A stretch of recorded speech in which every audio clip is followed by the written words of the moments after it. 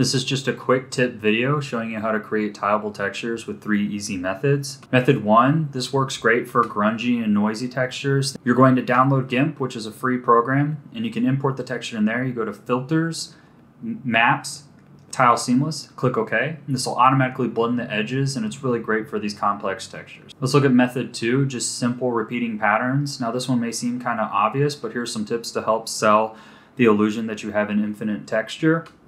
You're going to want to avoid any objects overlapping the edges, and you're going to want to keep most of your objects away from the edges unless if you're trying to create a gridded pattern look. The objects that you do have near the edges, try and keep varied in terms of sizing, color, and spacing, and this will help sell the illusion that it's an infinite texture and not be as obvious that it's repeating. Method 3 is advanced repeating patterns. You're going to start the same as you would with a simple pattern, but this time you can allow the objects to overlap past the edge. But you need to be aware of how much they're overlapping past the edge because you're going to have to mirror it on the opposite tile with the same amount of offset. So here's an easy example, me making some scales. I make half the scale overlap the left and the top edge. So on the opposite half, it needs to also overlap halfway through that scale. And then here's a time lapse of me just kind of going down and repeating that. And once again, when I get to the bottom, those same rules apply. Thanks for watching. This is just a quick tip video.